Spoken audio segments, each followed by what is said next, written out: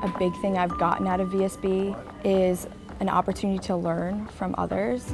All the Villanova alums that I've met immediately want to help you out. Once a Villanovan, always a Villanovan. You always look out for each other. I immediately found a home at VSB. First week, freshman year, I was already going to networking events. I really feel like I've taken full advantage of the resources that Villanova has to offer. I currently am Vice President of VSB Ambassadors. Our main goal is to welcome prospective students and families who come and visit VSB, tell them what we have to offer, kind of get them acclimated to Villanova, and be there as a resource and a guide for any questions or concerns they have. I really connected with the VSB ambassadors that I met during my visit. It sparked an interest. I ultimately decided on Villanova because of its size. Professors are always around for office hours, and so are the advising staff, so I definitely do not feel like just a number.